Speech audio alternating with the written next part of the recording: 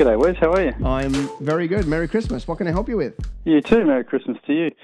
So, Wez, I wanted to ask you, I've got a new idea of a new stream for my business, photography business. Mm-hmm. But it's quite different to what I'm currently doing. And I just wondered the best way to structure that. So whether I have it as an arm to the existing business, or whether I keep it as a separate entity of its own. Cool. So I'm just sort of pondering that. Give me at a the little moment, bit more context of how different it is. Yeah. So basically, the current business that I have is it's basically professional headshots. Yep. People use for LinkedIn and that sort of thing. Yep. Give us your URL. Where would somebody go to find out more? It's profilebooth.com.au. Great. Keep going. Thanks for the plug. And yeah, so basically that's sort of corporate space, professional headshots, event photography, and business promotional. So that's the sort of sphere of where that business is at. And the new one? And the other one is it's a bit different. So it's construction space. So working on progress sort of photography, so time-lapse photography and stuff like that. Yeah, look, it could include time-lapse, drone work. Yep, okay, got it, okay. And on-site progress photography, Perfect. that sort of thing. So I want to answer your first question of what kind of entity and what kind of structure. Obviously that's not going to come under profile booth branding. No. Right? So that's going to be your whatever, Chris's on-site photography, right? So it'll have its own logo, its own website, right, and its own customers. That's fine. But in terms of its entity, I would not put that under two entities. I would not go and set up another proprietary limited for the sake of that. And here's my reason why. Firstly, you do not need the additional $2,000 a year accounting or the $500 to set up a new company and trust and whatever the $1,000 or $1,500 a year in accounting fees to manage it. That it doesn't give you anything to spend that money, right? And the other thing, of course, is you can spin it out at any stage.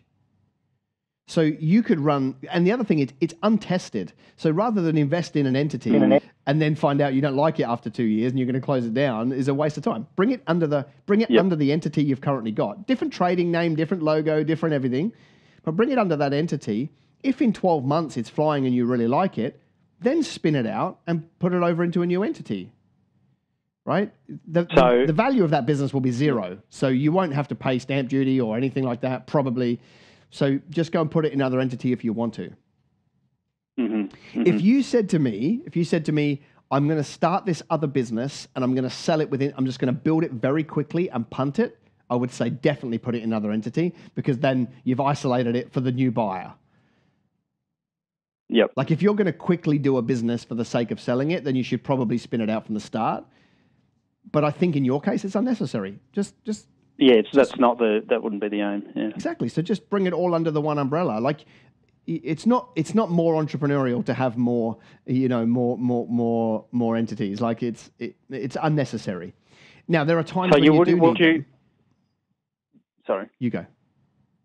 I was just going to say, so would you link it? I know you're saying it's a different logo and a different business name. Would you sort of link them at all, like cross platforms, or you know what I mean? You mean would I sell to each other's databases? Separate?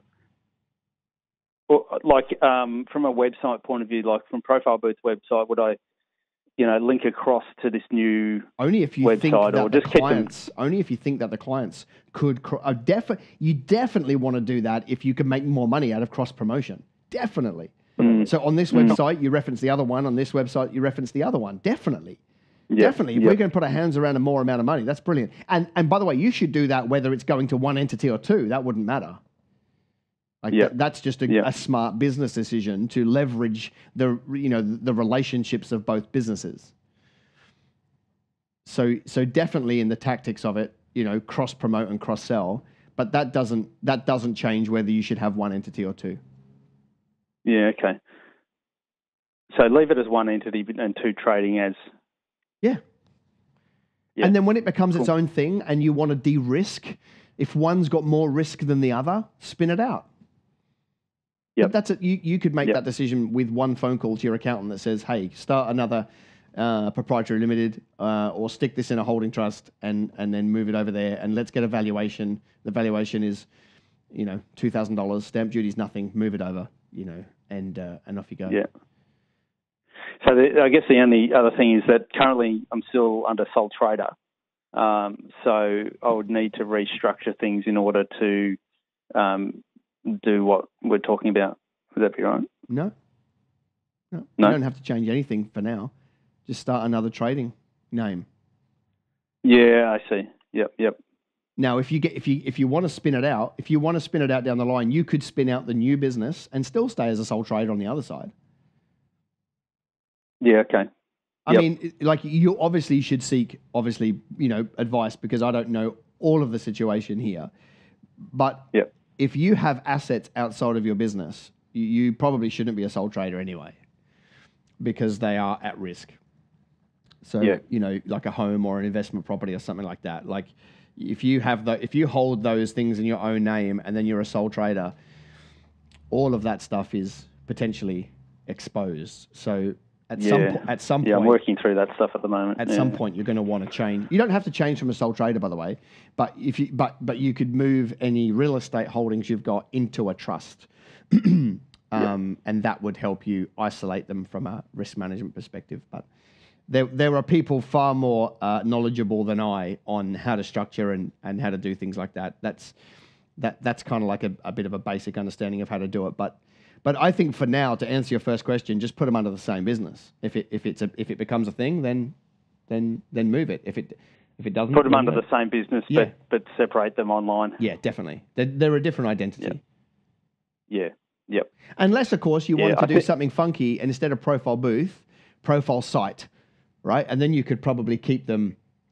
That's an interesting conversation. Keep the branding the same, but have a different identity. So you got profile booth and profile site, or whatever, just a play on words. Well, one thing I have thought of, because I really like the profile booth logo, and one thing I have thought of is, for example, changing it to a black and white version of that logo and call it, say, PB Industrial or something like that, and have it as a separate arm of the business.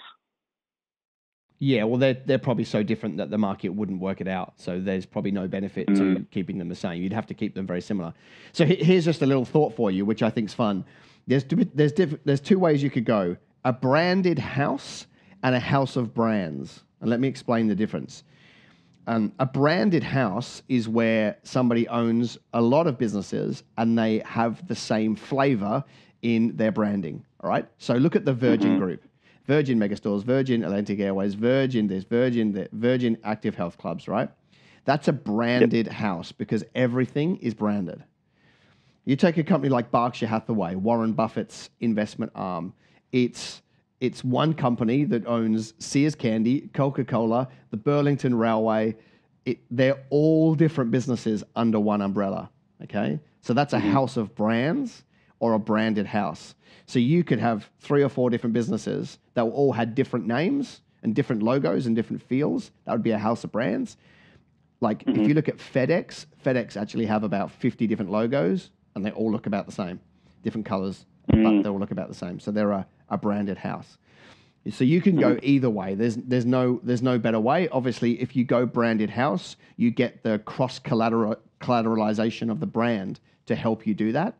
But the downside is when one doesn't work, it's a little bit harder to get rid of because it could tarnish the brand of the others.